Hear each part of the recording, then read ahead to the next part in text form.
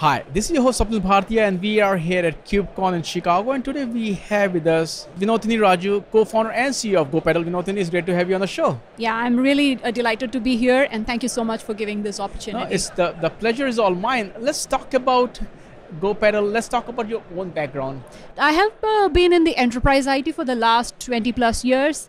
So I pivoted, I started my company about 10 years ago, and we've been offering DevOps consulting and services for a lot of retail companies in India. And 2-3 years ago, I pivoted out of this consulting business and started this product called gopaddle, which is primarily a low-code platform for platform engineering needs. What led you to create gopaddle? What problem that you saw that this industry was not solving that you wanted to solve? When we were offering the consulting services for our clients, we saw that a lot of these companies were really struggling with the infrastructure.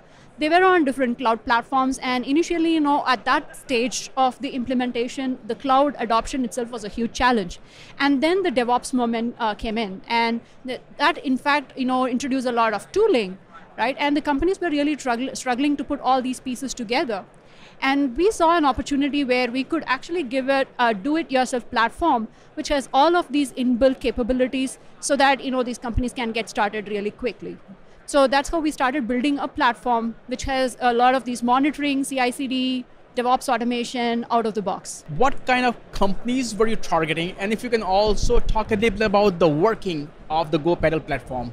So we are targeting, small to mid-sized companies earlier. In fact, we worked with such retail companies earlier. We know how they have been using the cloud platforms, what kind of use cases they really had.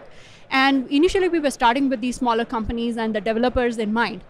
And the way, gopaddle is structured around this is, developers have to start, packaging their applications, Dockerize them, and provision infrastructure and deploy those workloads onto these Kubernetes environments.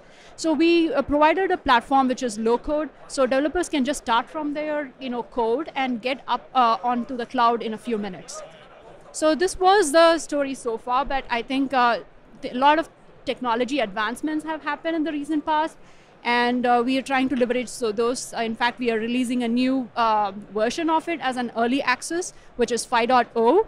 I'm just announcing it today, and that's all about leveraging some of the Gen AI capabilities and making the platform more smarter. Let's talk about, just go deeper into the latest version, and also talk about how you are leveraging generative AI and what does it mean for customers. There are a couple of problems we already know, and it gels very well with the developers.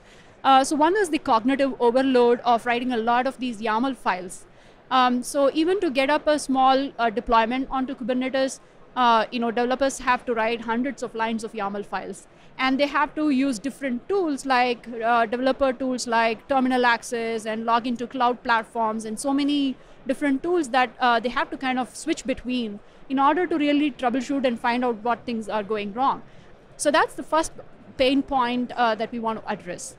The second one is the configuration drift. So as and when they do, re-engineering or even upgrading their pipelines, they have to again start from scratch on few things. So for instance, if they bring in a security context into Kubernetes, all of a sudden some of their volume mounts and things like that may go wrong. So they realize that re-engineering, again, it kicks in, right? So it's a non-stop process for them. And there is no one single dashboard that gives a complete view of all the resources within Kubernetes, how they are interrelated, and how one change may actually have a ripple effect on others. So these are very common problems, and we are trying to address this with the help of the generative AI. So we are announcing 3 new functionalities into this 5.0 version. The first one is to leverage Gen AI for runbook automation. So runbooks are primarily, documentation, which are very context sensitive. So say for instance, if something goes wrong, so you can, support guys or even developers can pull out that information from the runbooks and have a relevant documentation available to them readily. The second one is on the conformance itself. So the reason I think around Kubernetes recent versions have this open API schema-based, validations.